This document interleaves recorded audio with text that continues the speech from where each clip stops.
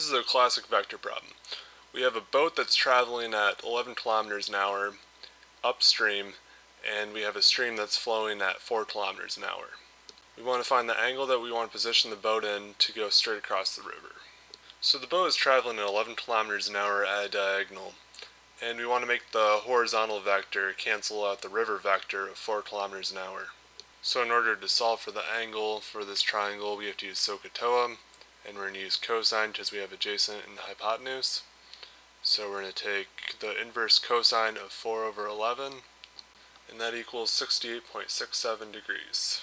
For extra credit, let's figure out what the speed we were traveling across the river was. So we just use the Pythagorean theorem, and that's just a squared plus b squared equals c squared. So we're going to rearrange that so it's c squared minus a squared equals b squared. So 11 squared minus 4 squared equals b squared. So if we take the square root of 11 squared minus 4 squared, we get 10.24 kilometers an hour for the speed across the river.